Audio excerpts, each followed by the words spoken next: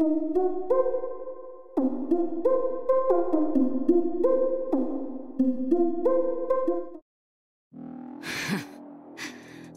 suppose you've won.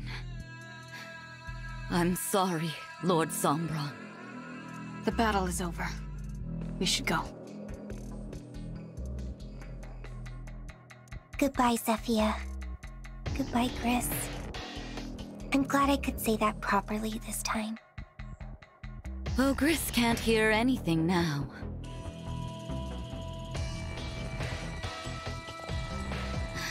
But don't worry. I'll tell him on the other side. Thank you.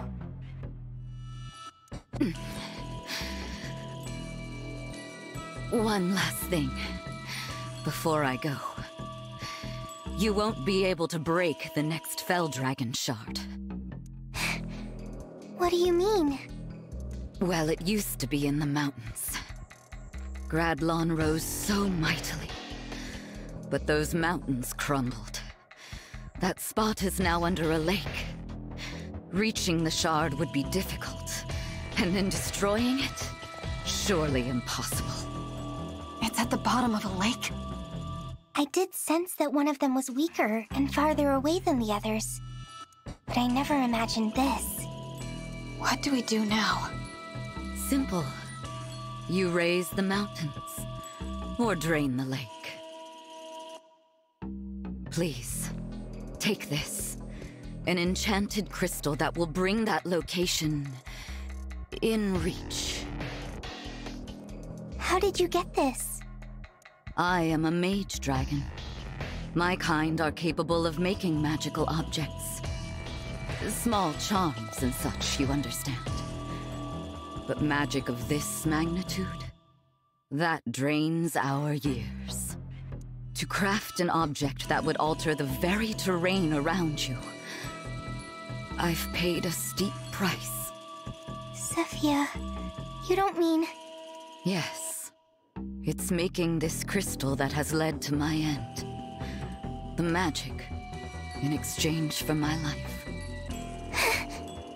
You two were quite fortunate, you know. Of all the mage dragons that ever were, only I am powerful enough to create this. I learned at the youngest age that I had vast powers that were difficult to control. I would control them in time, but not before my mother, father, and many others died. Oh, memories. Back to the here and now. My very powerful gift. Why are you helping us now? I'm not sure of that myself.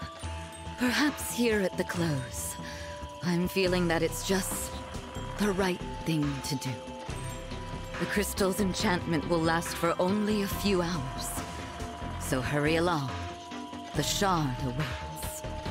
Do be careful, Lady Veyle. I'll pray for your good fortune in the battles ahead. You could have done this at any time. Any time at all. But now you're dying. We could have made things right. If only you'd told us any of this before we fought, maybe we could have forgiven. Why now, indeed? Because it is the end. Huh? I can be kind just this once, because it's too late for me to make things right. Had I done any of this earlier, would you have really forgiven me? We, allies. Nonsense. I had no intention of dying today. But then, all this happened. So, I made you a crystal.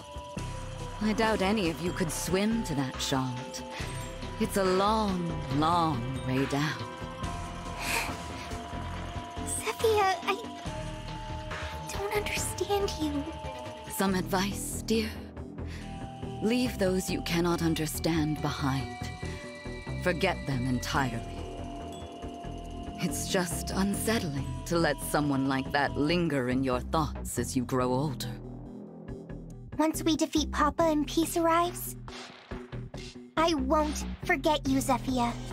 No matter how many hundreds or thousands of years may pass. Oh, child. No more of that, please. Hurry off to that shard. Unless you prefer to stay and watch me die. Would that make you feel safer? Let's go, Veyle. Yes, go. We can at least end things with a clean slate. Goodbye, Lady Veyle. And to you, our new emblem. Goodbye. Goodbye, Zephia.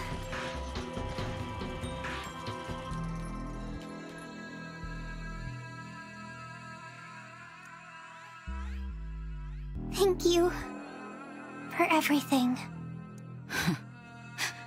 You are too kind, child.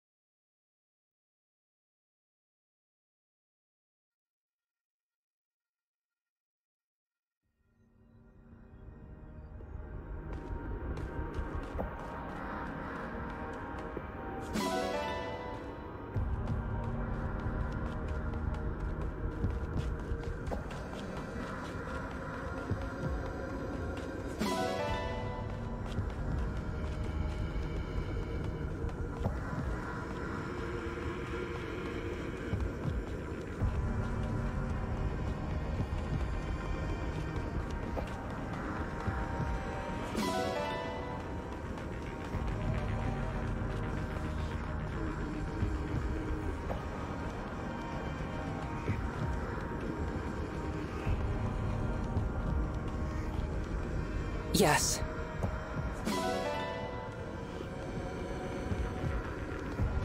Yes.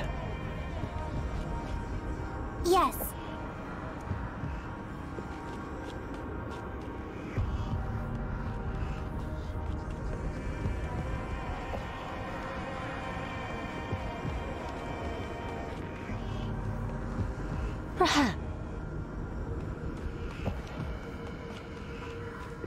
So.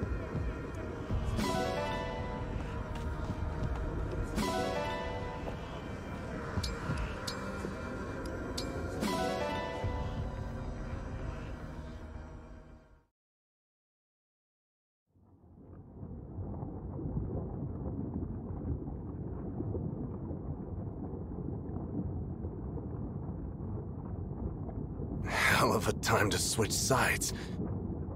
My word. I thought they had killed you. What? You think I'm gonna kick off in the middle of this once-in-a-lifetime pain? This is the good stuff. I gotta savor every last drop. Would have been real ticked off if they put me out of my misery, not gonna lie. That's really the reason you were playing dead? Even at the end, you're an odd man. How come? You told him about the shard. Like I said, I'm just trying to wipe the slate clean. Cut that out. I want to know the truth, okay? To get back at Lord Sombron, I guess. Why should I die in the dust while he gets everything he wanted just like that? Does that seem fair? Now that they know about the shard, they're sure to break it. And he'll know I've met my end, that he's lost me forever. You gotta really love somebody, if you want to hurt him that badly. I wasn't in love with Lord Sombron. I just wanted him to give me a child of my own. That was the dream I clung to through all of the long years. A family, the love of a daughter or a son. When I called the Hounds my family, I meant every word of it. What we had was something very rare indeed. You, me, Marnie, Mavir, working together to protect Lord Sombron and Lady Veyle. But it's too late for all that now. If you were gonna turn on Sombron, why'd you wait? If you'd done it sooner, maybe we'd still be together. And maybe I wouldn't find myself bleeding out at the moment. I have to wonder if you'd have been happier on the other side. really think I would just abandon you? Not a chance in hell. The Four Hounds. A family. I always did like the sound of that. I can't even remember what my parents' faces looked like. You're the closest thing I had to a mother. Ever since the first day you met me, poor little twisted disciple that I was, hoping that my suffering would be good enough in the eyes of Lord Sombron. You were like a mom to me, and a big sister. Honestly, even a god.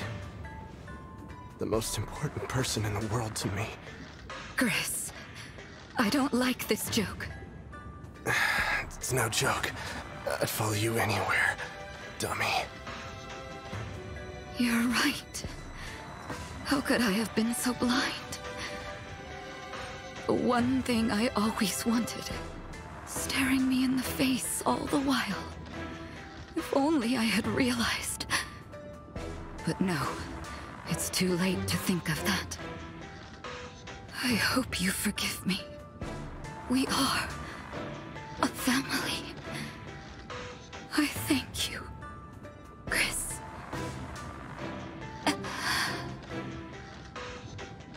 Zephia. You drifted off already. Guess I will, too. No reason to stick around without her. Nothing hurts me anymore.